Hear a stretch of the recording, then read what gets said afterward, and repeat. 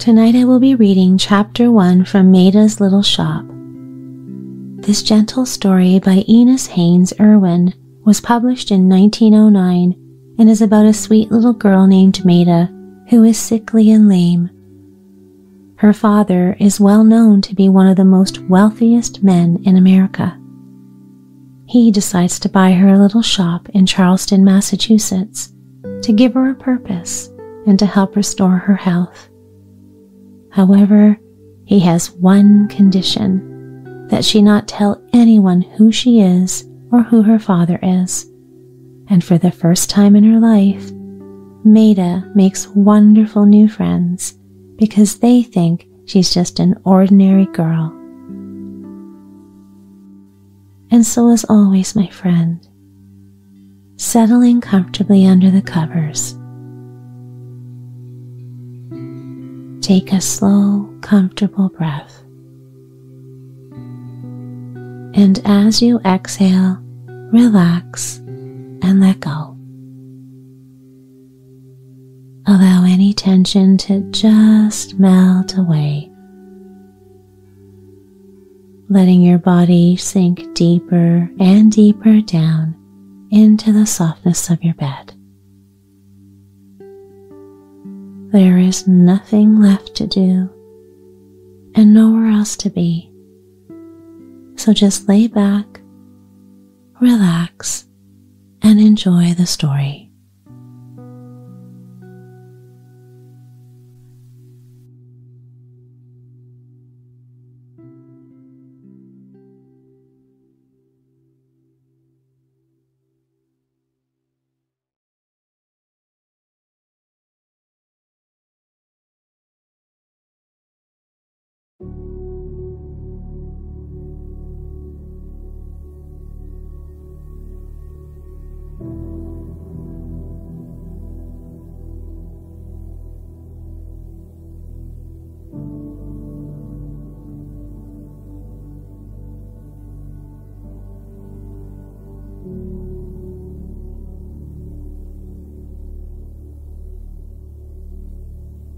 Chapter 1: The Ride. 4 people sat in the big, shining automobile. 3 of them were men. The 4th was a little girl. The little girl's name was Maida Westabrook. The 3 men were Buffalo Westabrook, her father, Dr. Pierce, her physician, and Billy Potter, her friend. They were coming from Marblehead to Boston. Maida sat in one corner of the back seat, gazing dreamily out at the whirling country. She found it very beautiful and very curious. They were going so fast that all the reds and greens and yellows of the autumn leaves melted into one variegated band. A moment later, they came out on the ocean, and now on the water side were 2 other streaks of color. One a spongy blue that was sky, another a clear shining blue that was sea. Maida half shut her eyes, and the whole world seemed to flash by in ribbons. "May I get out for a moment, Papa?" she asked suddenly in a thin little voice. "I'd like to watch the waves." "All right," her father answered briskly. To the chauffeur he said, "Stop here, Henry." To Maida, "Stay as long as you want, Posy." Posy was Mr. Westabrook's pet name for Maida. Billy Potter jumped out and helped Maida to the ground. The 3 men watched her limp to the seawall. She was a child whom you would have noticed anywhere because of her luminous, strangely quiet gray eyes and because of the ethereal look given to her face by a floating mass of hair, pale gold and tenderly. And yet I think you would have known that she was a sick little girl at first glance. When she moved, it was with a great slowness, as if everything tired her. She was so thin that her hands were like claws and her cheeks scooped in instead of out, She was pale, too, and somehow her eyes looked too big. Perhaps this was because her little heart-shaped face seemed too small. "You've got to find something that will take up her mind, Jerome," Dr. Pierce said, lowering his voice, "and you've got to be quick about it. Just what Grindschmidt feared has come. The languor, the lack of interest in everything. You've got to find something for her to do." Dr. Pierce spoke seriously. He was a round, short man, just exactly as long any one way as any other. He had springy gray curls all over his head and a nose like a button. Maida thought that he looked like a very old but very jolly and lovable baby. When he laughed, and he was always laughing with Maida, he shook all over like jelly that has been turned out of a jar. His very curls bobbed, but it seemed to Maida that no matter how hard he chuckled, his eyes were always serious when they rested on her. Maida was very fond of Dr. Pierce. She had known him all her life. He had gone to college with her father. He had taken care of her health ever since Dr. Grindschmidt left. Dr. Grindschmidt was the great physician who had come all the way across the ocean from Germany to make Maida well. Before the operation, Maida could not walk. Now she could walk easily. Ever since she could remember, she had always added to her prayers at night a special request that she might someday be like other little girls. Now she was like other little girls, except that she limped. And yet now that she could do all the things that other little girls did, she no longer cared to do them, not even hopping and skipping, which she had always expected would be the greatest fun in the world. Maida herself thought this was very strange. "But what can I find her to do?" Buffalo Westabrook said. You could tell from the way he asked this question that he was not accustomed to take advice from other people. Indeed, he did not look it, but he looked his name. You would know at once why the cartoonists always represented him with the head of a buffalo. Why, gradually, people had forgotten that his first name was Jerome and referred to him always as Buffalo Westabrook. Like the buffalo, his head was big and powerful and emerged from the midst of a shaggy mane. But it was the way in which it was set on his tremendous shoulders that gave him his nickname.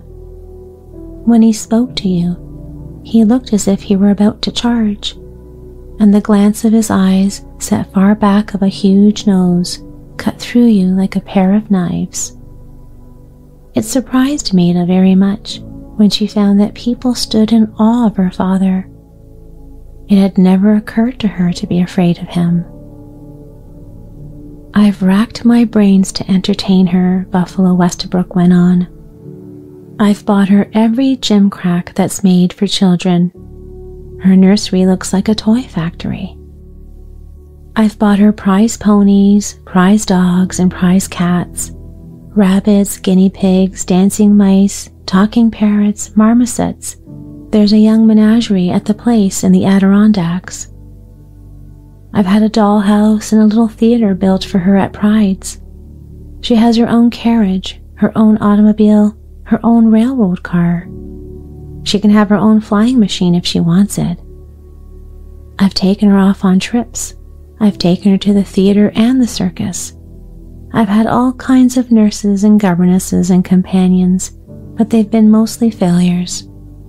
Granny Flynn's the best of the hired people, but of course Granny's old.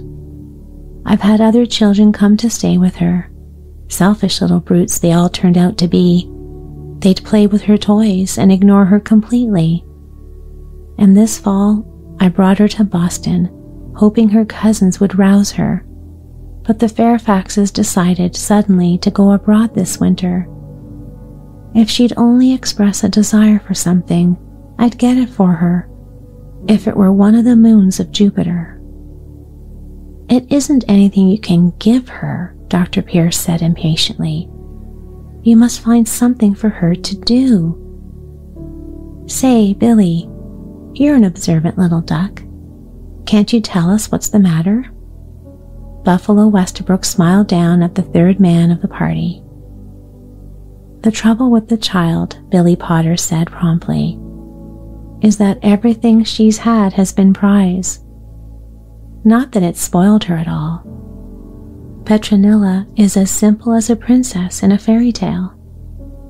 Petronilla was Billy Potter's pet name for Maida. "Yes, she's wonderfully simple," Dr. Pierce agreed. "Poor little thing. She's lived in a world of bottles and splints and bandages. She's never had a chance to realize either the value or the worthlessness of things. And then," Billy went on, "nobody's ever used an ounce of imagination in entertaining the poor child." "Imagination?" Buffalo Westabrook growled. "What has imagination to do with it?" Billy grinned. Next to her father and Granny Flynn, Maida loved Billy Potter better than anybody in the world. He was so little that she could never decide whether he was a boy or a man.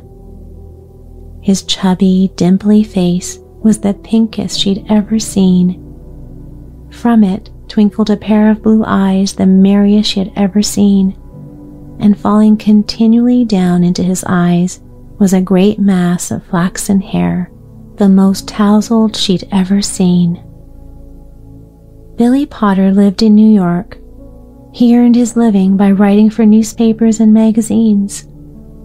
Whenever there was a fuss in Wall Street, and the papers always blamed Buffalo Westabrook if this happened, Billy Potter would have a talk with Maida's father.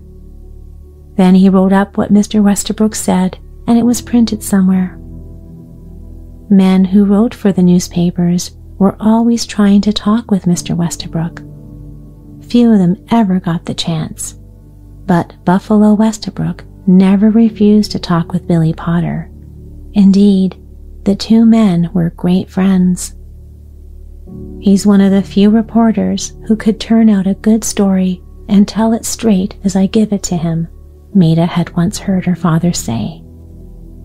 Maida knew that Billy could turn out good stories. He had turned out a great many for her. "What has imagination to do with it?" Mr. Westabrook repeated. "It would have a great deal to do with it, I fancy," Billy Potter answered, "if somebody would only imagine the right thing." "Well, imagine it yourself," Mr. Westabrook snarled.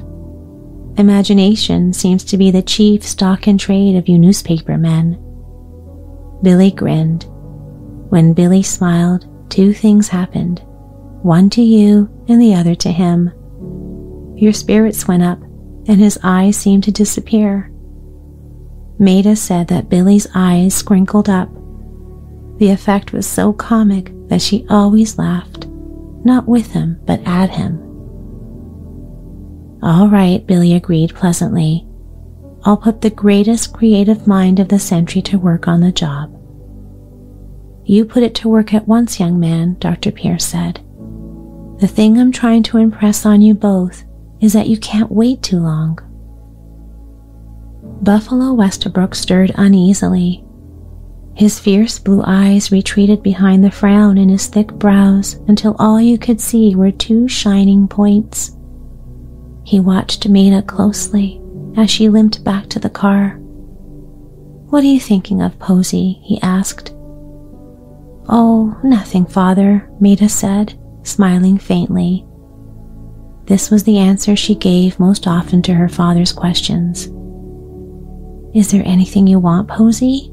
he was sure to ask every morning, or, "What would you like me to get you today, little daughter?" The answer was invariable, given always in the same soft, thin little voice. "Nothing, Father, thank you." "Where are we now, Jerome?" Dr. Pierce asked suddenly.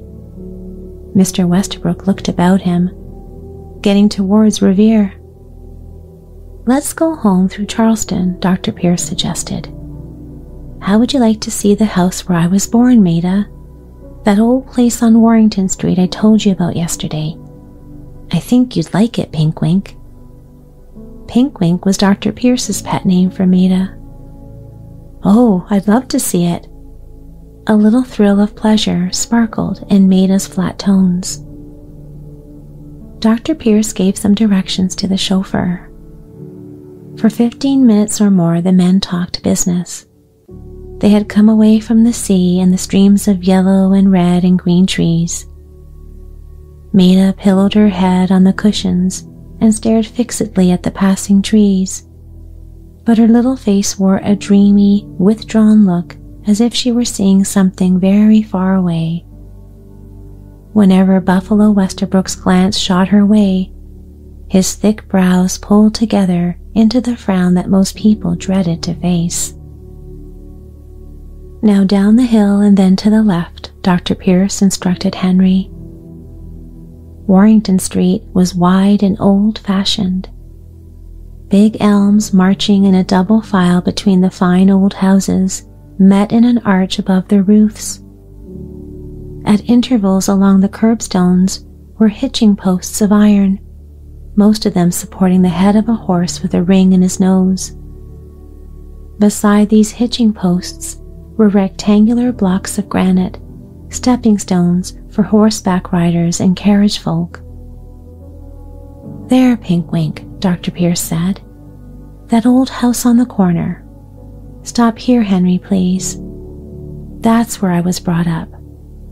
The old swing used to hang from that tree, and it was from that big bough stretching over the fence that I fell and broke my arm. Maida's eyes brightened. And there's the garret window where the squirrels used to come in, she exclaimed. The same, Dr. Pierce laughed. You don't forget anything, do you? My goodness me, how small the house looks, and how narrow the street has grown. Even the trees aren't as tall as they should be. Maida stared. The trees looked very high indeed to her, and she thought the street quite wide enough for anybody, the houses very stately. Now show me the school, she begged. Just a block or two, Henry, Dr. Pierce directed. The car stopped in front of a low, rambling wooden building with a yard in front. That's where you covered the ceiling with spitballs? Maida asked. The same, Dr. Pierce laughed heartily at the remembrance. It seemed to Maida that she had never seen his curls bob quite so furiously before. It's one of the few wooden primary buildings left in the city, he explained to the two men. It can't last many years now. It's nothing but a rat trap, but how I shall hate to see it go.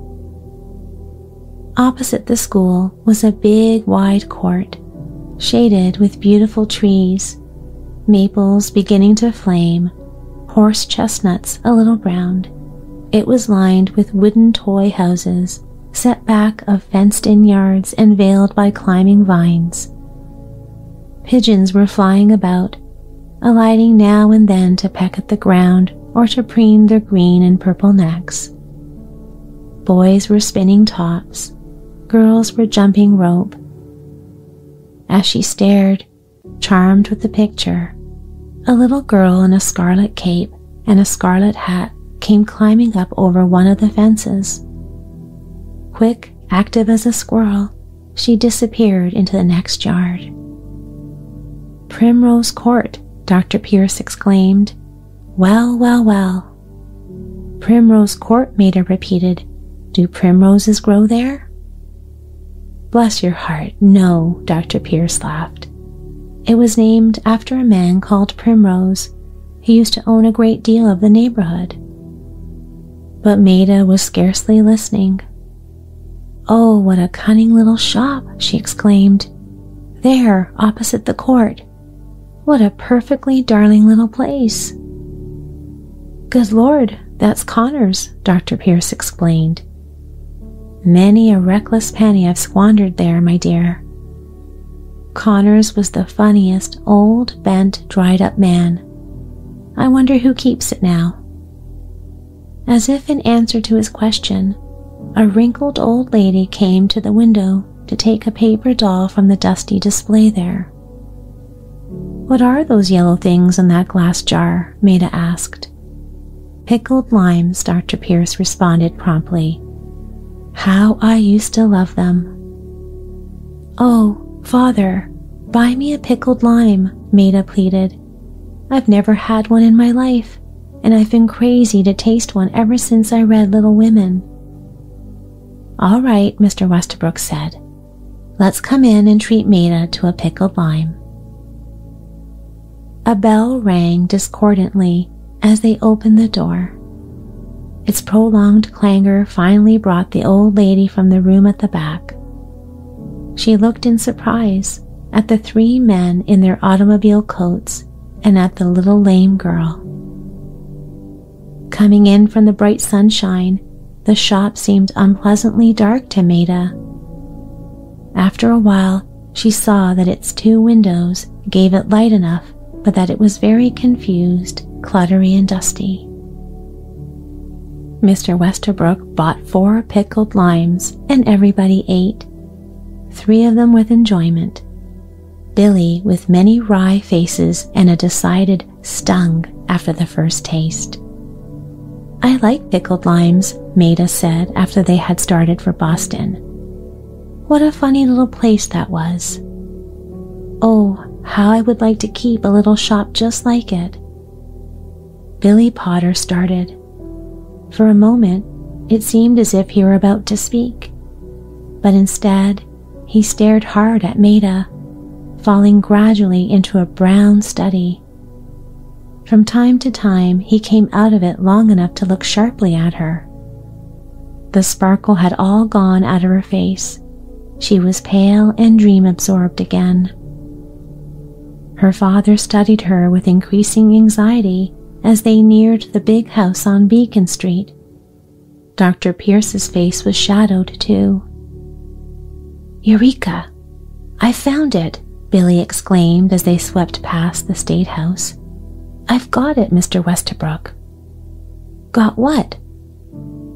Billy did not answer at once.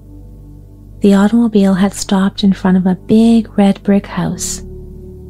Over the beautifully fluted columns that held up the porch hung a brilliant red vine. Lavender-colored glass here and there in the windows made purple patches on the lace of the curtains. "Got what?" Mr. Westabrook repeated impatiently. Billy did not answer at once. "That little job of the imagination that you put me on a few minutes ago," Billy answered mysteriously. In a moment, he added with a significant look at Maida, "You stay too, Dr. Pierce. I want your approval."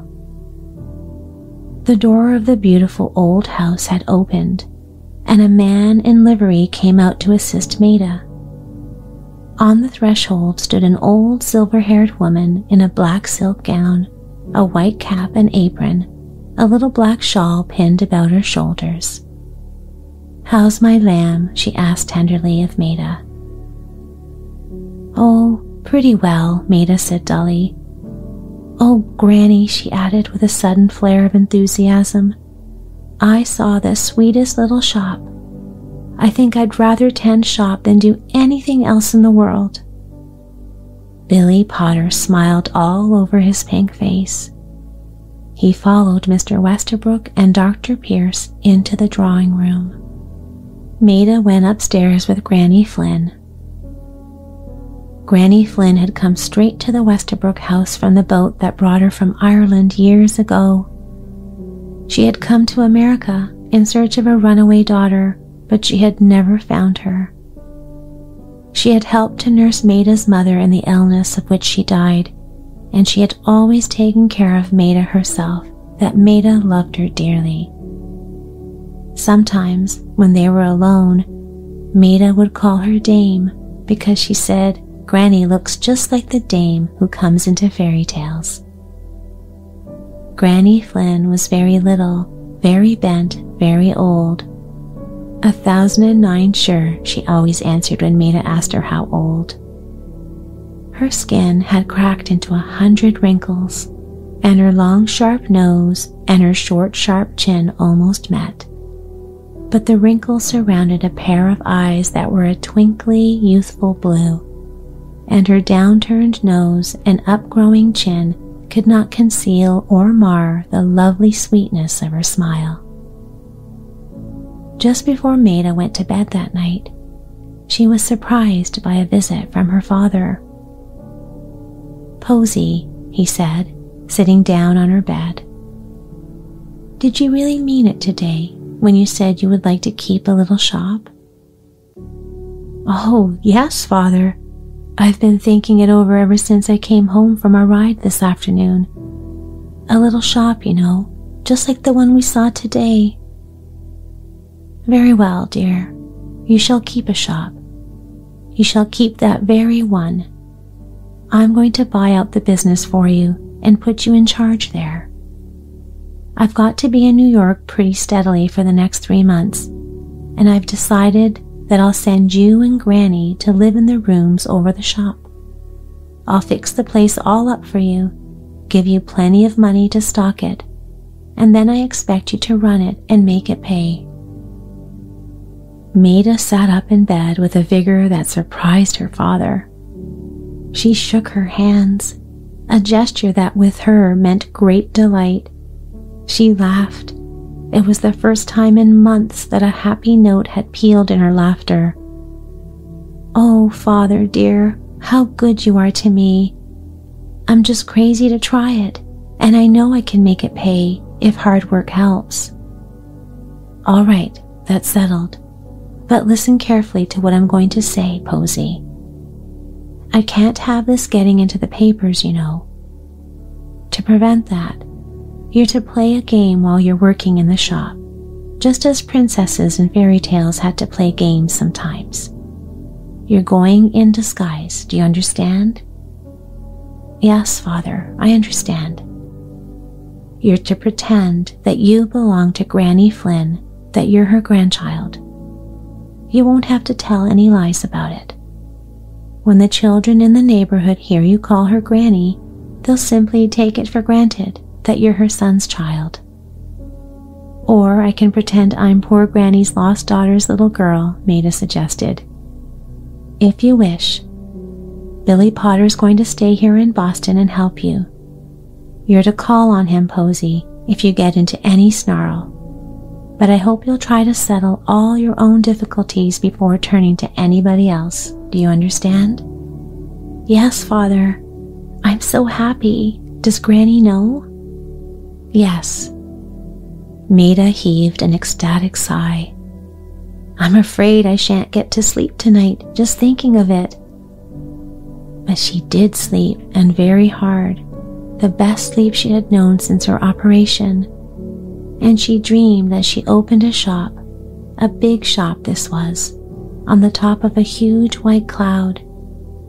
She dreamed that her customers were all little boy and girl angels with floating golden curls and shining rainbow-colored wings. She dreamed that she sold nothing but cake. She used to cut generous slices from an angel cake as big as the golden dome of the Boston State House. It was very delicious, all honey and jelly and ice cream on the inside, and all frosting stuck with candies and nuts and fruits on the outside. The people on Warrington Street were surprised to learn in the course of a few days that old Mrs. Murdoch had sold out her business in the little corner store. For over a week, the little place was shut up.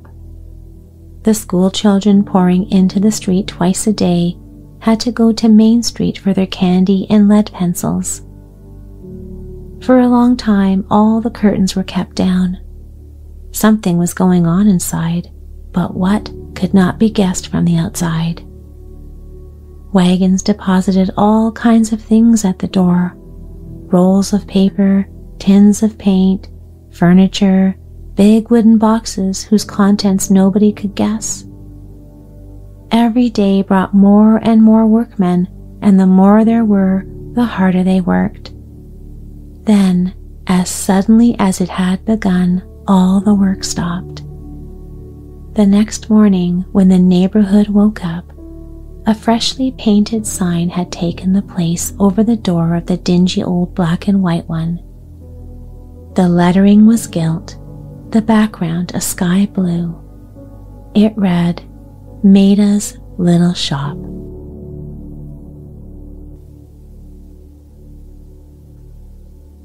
I hope you enjoyed the story. I hope you're feeling calmer and more relaxed. And in this feeling of cozy comfort and relaxation, perhaps it becomes easier for you to let go and drift and float into a sound and restful sleep. Just drifting and floating, floating and drifting, drifting deeper and deeper down, all the way down into a sound and restful sleep. Sweet dreams, my friend. Sleep well.